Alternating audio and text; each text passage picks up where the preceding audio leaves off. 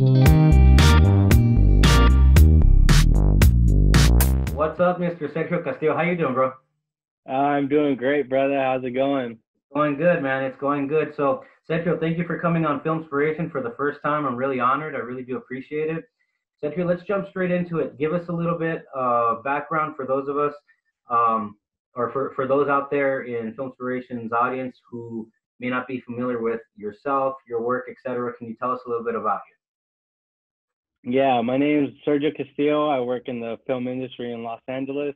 I am part of IATSE, which is the union. Basically an umbrella and that protects us and keeps us working. And basically they negotiate our rights. And I am part of the Local 60, and that's the studio grips and craft service as well as the set medics. you? Set medics, really? I didn't know that that included set medics. Yeah, so any medics is basically they're our brothers. They're closer to us because we're in the same union, and we Oh, kind of wow. look out for each other. Yeah, we're all on the same team, we actually just kind of technically I can take their position, they can take my position in the sense of helping fill an immediate need. Yeah. Sergio, so let's go ahead and jump straight into it. COVID-19, it's obviously flipped the world upside down. There's a lot of obviously bad that's come out of it, but there's also a lot of good that's come out of it. I've talked about that on previous episodes with previous people, but inside of the industry itself, for those of us on the outside, what has it been like since COVID-19? Uh, Basically, do you want the long story or the short story? Yeah, Like when just the moment I was like on set when all this was happening, yeah. or post, like you want it after. Basically How we about got laid off. a little bit of both? A little bit of both. Oh yeah, okay. So basically we started hearing about COVID-19 and the coronavirus is like as everybody knows it, and basically what started happening is everybody, the news was freaking out, and we are working 14 to 16-hour days when we're shooting a TV series, and that's what I'm currently on. And from the time you go in, you really don't know much of the world, and you have little communication with the people you love, and that's about it. So I was hearing basically getting text messages about the coronavirus and all that, and I really didn't pay much attention to it until the last week, which was about around March 13th. uh, all of a sudden the text messages that I started to get weren't from my loved ones about getting toilet paper and food and water. They Yeah. started being from my coworkers, friends that I've worked with in the past, and they were expressing, "Hey, we just got laid off." And I said, "Oh man, like that's terrible, you know." And then Wow. you hear you're starting to hear like Warner Brothers is shutting down the entire studio lot. You hear Paramount shutting down. You hear Disney's shutting down, and you start hearing all these major studio lots are shutting down, and we're actually a division of Disney, work for ABC, Mhm. Freeform, and we the production talked to us a little bit, and they said, "Hey, we know this, this is what's going on," and they put out washing stations where we could go.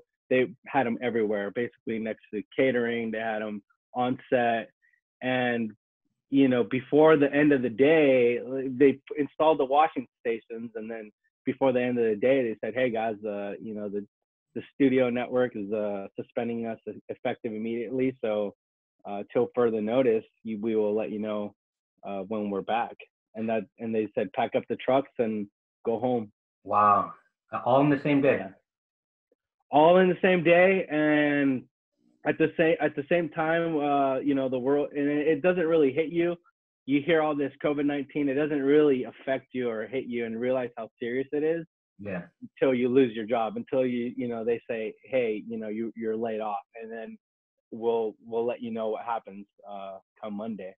And And Sergio, correct me if I'm wrong, but I'm gonna go out on a limb here and say that these immediate actions that were taken, obviously, I'm gonna say were not because of quick finance decisions that were made, but rather to automatically and immediately put in place the CDC's guidelines and recommendations of course, the 6 feet of social distancing and the spacing and the hand washing, etc. basically people getting very serious about those type of things first and foremost, correct? That's definitely correct. And you know, throughout this time, I also have a dog kennel business, and I attend dog shows. So while I'm at work, I set up certain things that I need to do to attend these dog shows and prepare dogs for these shows.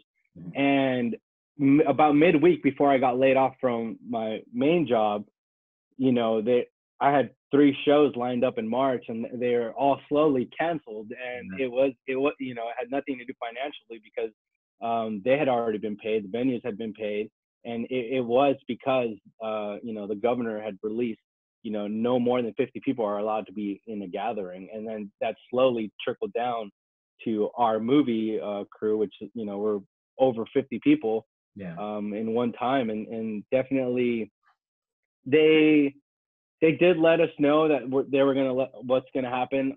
Since you mentioned the financial part, on Monday, that they were gonna let us know what was gonna happen, if they were gonna give us a stimulus package, you know, a severance package from our company, not with the Oh, state. yeah. You know, and we got the phone call late Tuesday. They took an extra day.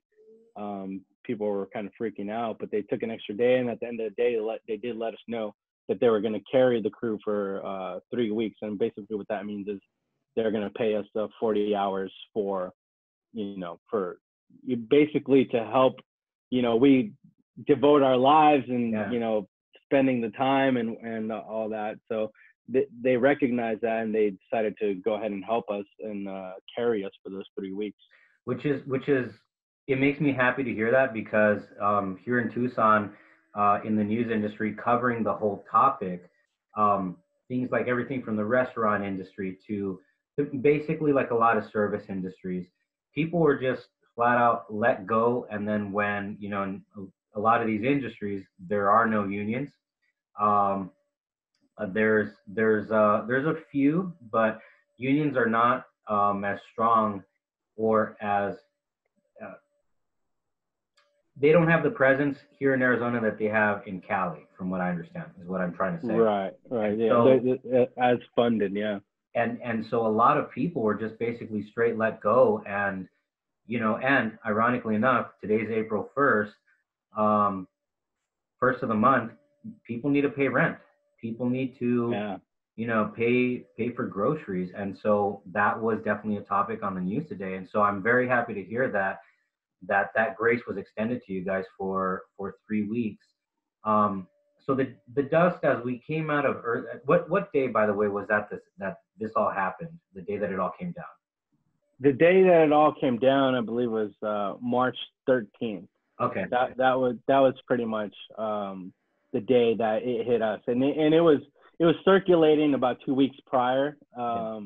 Definitely, like, other people being laid off in different industries, and if you are laid off, I definitely recommend, go on to, edd.gov and file for unemployment. And you really don't know, like, what services are available to you until you make it a point to fill it out. And it's definitely, this is your money. This isn't money that you're taking off from other people. Like, there's money that's taken out of your check for unemployment for these types of situations. And so that's why I mean no one should feel, and especially when I mean this is a global thing, and no one should feel like any sort of shame or anything like that. Like you said, this is taxpayer money that you've been putting. Like a lot of people have been paying into the system, and now you need a little bit of assistance, and there's nothing wrong with that. Yeah, and given that this is kind of you have a film audience, they did, from what happened, the lobbyists went out there and spoke to Congress, and basically what happened is that they agreed to an additional $600 per week on top of Okay. the unemployment. So basically, when I get off of my severance from my company for 3 weeks, I will file for unemployment. And then on top of that, the stimulus package that they made that got approved is an additional $600 to that. So, and that doesn't mean you don't have to be union. And, that's basically for anyone out there that has, filed taxes and is saying they are in the film industry and they're independent contractors and whatnot. Gotcha. Sergio, go ahead and send me that information. That way, I put that in the description to make people aware of that. And Yeah, like click the notes below. The show notes. This is I'll a do real like deal. that, dude. I coughed correctly. I coughed into my arm right here. Yeah, good. Don't get close to me. Better mind. Also, we got the sign up for our pro membership. At the end, you'll get all the sneak peeks.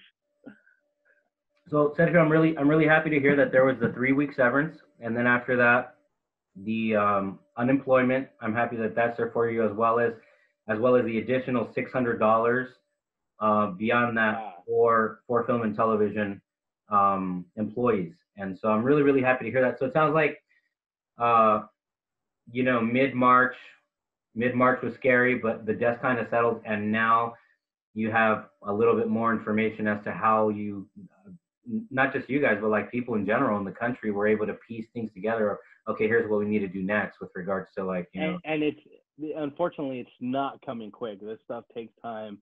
Yeah. So definitely, if you're watching this video and you haven't filed today, because it's a week process, and then they have to get approved and all that.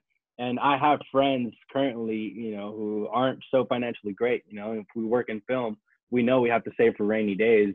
Yeah. And that, definitely the people that didn't or weren't able to are definitely they're calling the companies and saying, hey, I can't pay for this, and extend it till that relief does come. But it is pretty unfortunate because a lot of 95% of the industry was shut down. Wow. That's basically everybody there. They let the writers and animators, those are the people still working right now. But 95% of the industry was shut down, and some people like you were saying, they got to get food instead of paying their rent. Yeah. And what do you do then? Yeah. So it's definitely been hard. Sergio, how are you feeling personally through all this? I mean, it's obviously scary, but at the same time, I do kind of get a glimmer of you're in positive spirits and whatnot. Am I reading you correctly? Yeah, most definitely, and that's only because I've sacrificed so much in the beginning, and by a lot of people think people are sitting in great places because it wasn't hard, and I definitely made my sacrifice. Had my 6 months rainy day fund. Like, this is the first thing that I need to set up because I work in film. That's like the number one thing you need to set up because you don't know when you're gonna work. Especially not being in the union, or even if you are in the union, being an independent contractor, you don't know when your next job is. You finish one job and then you wait for the phone to ring.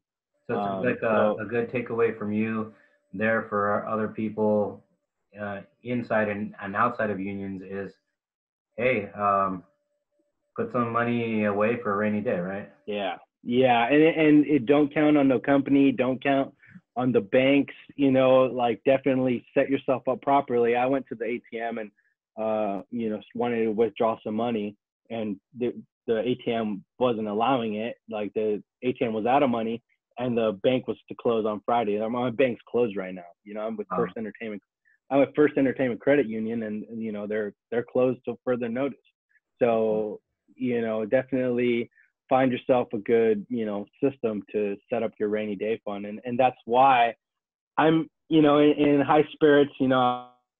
I was able to visit my girlfriend Karen and spend some time off with her, and do some hobbies. I love fishing. I like fishing and playing with my dogs. I have about 6 French bulldogs, so that keeps me busy. But the bad, let's be real. Let's talk about the bad. Mm-hmm. I'm a workaholic. I love working, and I love staying busy, and just that go mentality. And unfortunately, like, that was taken away. And it would be okay if I could do other activities or pick up another job, and I can't. You stay at home, don't go out, and basically, what are you left to do? So actually, one of the big running themes that I've been hearing from, for example, 2 actresses that I spoke with yesterday, they said in very different ways, but for the most part, the message was the same. The message was that this is you have to do the social distancing thing, stay inside, etc. Right? But do you also see this as maybe it's a scary time, obviously, but is it also a time for people, filmmakers, in and out of the formal biz to that people can maybe take the time to reflect and think about, just a bigger picture, in their lives. Yeah. I think that's a good, kind of pull out the map and see where you were going. You had that Yeah. 5-year plan that everybody did, and pull out the map, see where you're going, see how you can connect the dots again and get back to where you want to go, because, not we're off right now, but we're going to come back even harder and stronger, Yes. as an entire nation. And, although we may be in a recession or entering a recession, that only means you can go up from here, Yeah. and I think a lot of people, definitely don't sit at home, watch Netflix, don't, get a workout routine in the morning that's gonna Yeah. make you feel better, get spiritual if that's what you're into, definitely you can still watch church at, on the computer, you can still do all kinds of things. And I think for the filmmakers out there, I think this is one of the best times ever, and maybe once in a lifetime, where you're forced to stay home. Yeah. Read scripts. Watch movies without sound. So you understand composition. So you understand. You can't hear what the actors are saying, but you're understanding camera movement. You're paying attention to lighting a lot more. Podcasts are amazing. Listen to any form of information that you can, and then get sick of it and take a day or two off. Do whatever you want to binge popcorn and watch TV. That's fine. Yeah. And then jump right back into it. And I cannot stress enough what has helped me and Karen is keeping ourselves accountable to a physical, routine of like getting an hour of working out a day, and Yeah. to whatever capacity that you're comfortable with. Yeah. Because that's just going to generally make you feel better, and it's just going to put your whole life into motion, even though you're staying at home.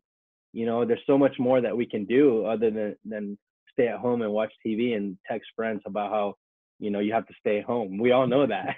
Yeah. I mean, What else? Yeah, what else are you doing?